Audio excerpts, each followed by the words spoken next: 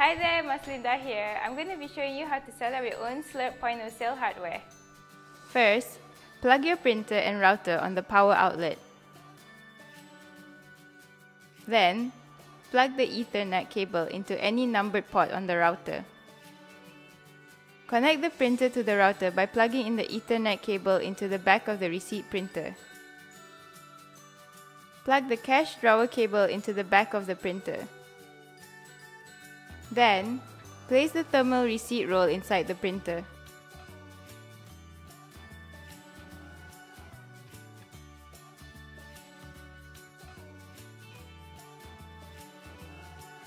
You can now turn on the power for the router and printer. Make sure that the iPad is on the same network with the router in the setting. Tap on Wi-Fi to check the Wi-Fi connection.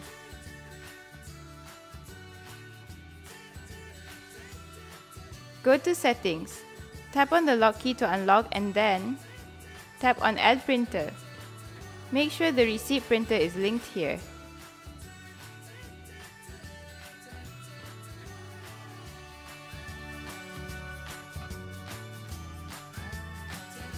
There you go!